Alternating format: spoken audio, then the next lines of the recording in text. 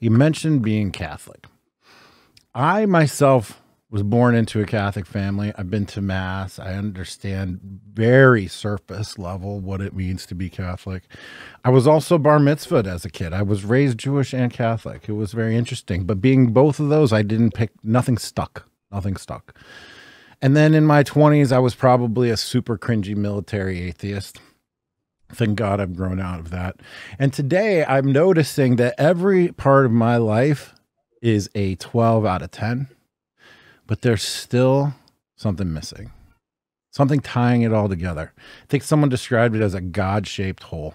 And I've been looking, I've been searching, I've been exploring, I've been really open to tradition, open to a notion of God. In fact, just today and yesterday, I've been reading about St. Thomas, and I've been reading about these connections between Aristotle and God and the way he translated that for everyone and how powerful that was. And I wanted to ask you about your Catholicism and your religion and your spirituality. How does that affect your day-to-day activity? What energy does that give you? How does it help you? What is that meaning like in your life, Jack? Because I want that. That's one reason why I decided to ask my long-term girlfriend to get married. We want to invite God into our relationship and commit to something bigger. And so I think I'm taking baby steps, if you could call marriage a baby step. But can you just talk to me a little bit about your spirituality, how it works with you in your life today, and what role do you see for it in America? I'm talking to Sohrab Ahmari next week, so I know where he comes down. Great guy. I know where he comes down on this, but tell me just a little bit about your personal experience and how does it work for you, and what do you see for it as our nation as it relates to traditional and spirituality as such? You know, this is something that the founders talked about in the sense that our Constitution doesn't work without a moral backbone, right? Without a moral fiber of the nation. And you largely had that at the time of the founding. You spiritually speaking, sure, there are various groups of, as a Catholic, I would say there's various groups of Protestants out there, but there was religious pluralism, but it was generally Christian, right? It was a generally Christian founding, largely Protestant. And so at the time, the morals, yes, there's differences of doctrine in terms of the various Protestant groups, but in terms of at least at that time, the moral underpinnings of it, this was all straight. Now that has been clearly corrupted, not only in terms of Protestantism, but also in terms of many of the Catholic churches, Catholic parishes, Catholic institutions. And so you do see these splits. You see there's sort of a conservative church, and there's certain rites and certain groups of priests and parishes that ascribe to this more conservative doctrinaire version, right, of the writings and of the teachings and of the traditions. And then you see this other church, and you see this in progressive Christianity most pronounced, but just wants to go with the times, that wants to take on whatever worldly hot button issues that there are, and always be kind of pushing those and jumping ahead, jumping forward. And there's this thing where I actually was down in Miami, and we went to this church. It's called Jesu Church, which is the oldest church in Miami. It's built 1800s. And Miami's not that old of a city. It was mostly just like swamps and marshes until about the late 1800s, early 1900s. But this church is there, and there's a Cuban priest speaking. He said, you can't go to these churches that only talk about the mercy of God and the love of God, right? He is merciful and he is loving, but you cannot escape the judgment of God and the judgment aspect. And one thing that we teach in Catholicism, that to call out sin, to admonish the sinner, right, is an act of spiritual mercy, right? It's an act of spiritual mercy to admonish the sinner. This is when people say, oh, the church wants to punish Biden by denying him communion, right? This is the big issue with the Catholic Church right now. I say, no, you don't get it. It is an act of mercy, because he is living in a public break, or what we would call a schism, right? He is schismatic with church doctrine. He is publicly denying the doctrine of the church, and then potentially being a role model for others to deny that teaching as well.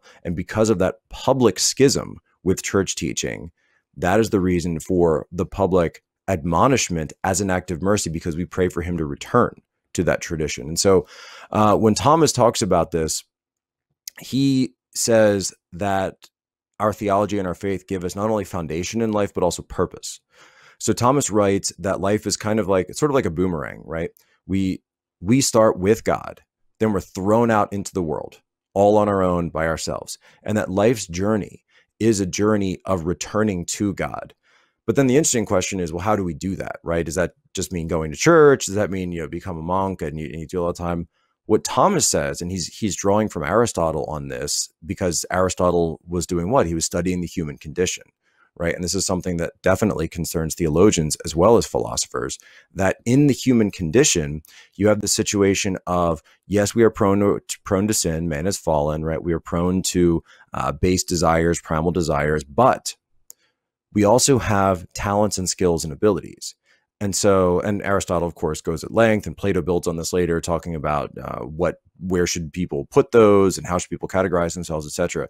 But what Thomas talks about is, he takes a step further and says, those talents are a form of potentiality that God has given us when we're born, right? So you're firstborn, you have that potentiality. And that what God wants you to do, and Jesus talks about this in the parable of the talents, he wants you to use those talents, grow them to their fullest actualization. And so as you grow as a person, as you become fully formed and fully realized and fully actualized as a person, if you are doing that in a true moral sense, while walking on that moral path, you are actually following the path back towards God that he's laid out for you. That's Thomas Aquinas. I like that, Jack. Thank you for giving me that bit. I'm reading Rab's book right now. Is God Reasonable was the most recent chapter that I read, using reasoning to get back to God. There was a part of me that always thought that you couldn't have reason and God at the same time. I'm actually learning that's quite different. And I appreciate your conversation, your steadfastness, and your publicness with your faith. It's inspirational. It's leadership. I appreciate it. I get the feeling it's something that we all need. I could go up against some of this stuff without, I go to church every week, and because we kind of church shopped a little bit. We found a great parish, a good traditional parish, and I feel energized when I go to church. It doesn't feel like a commitment, or it doesn't feel like an obligation. I go in there and say, oh, thank God.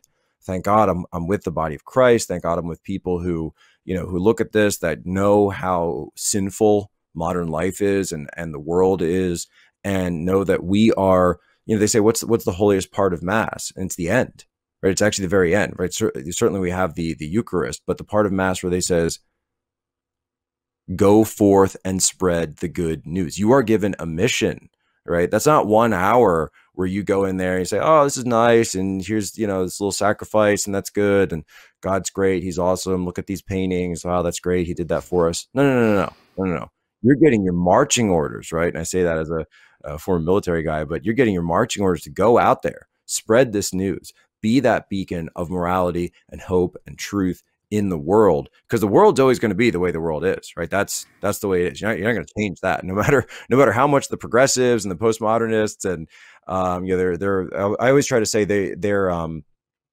just atheists trying to run away from nihilism, because they don't know how to balance the two, or how to make it compatible. They can't agree on it. So I said, no, that God-shaped hole will always be there until you realize what's really going on behind the scenes.